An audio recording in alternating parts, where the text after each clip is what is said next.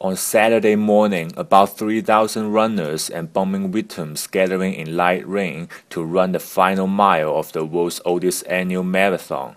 The event was known as One Run, which honors victims and emergency workers in the tragedy of Boston Marathon bombings on April 15. Runners held American flags and a Chinese flag in honor of the victims died in the bombings. Emotions were high during the run.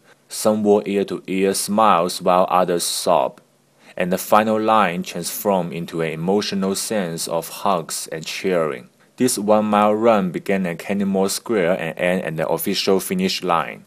It was a chance for many runners to heal from the harrowing day. Justin Jia, ICN, San Francisco.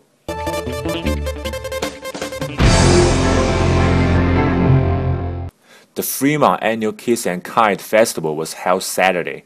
Thousands of kites lift off in Fremont, soaring high above Central Park Milldown between Lake Elizabeth and Accurate Adventure Water Park. The festival was presented by Dial Hardware and Washington Township Medical Foundation, free to the public. The first 3,000 children in attendance received a free kite.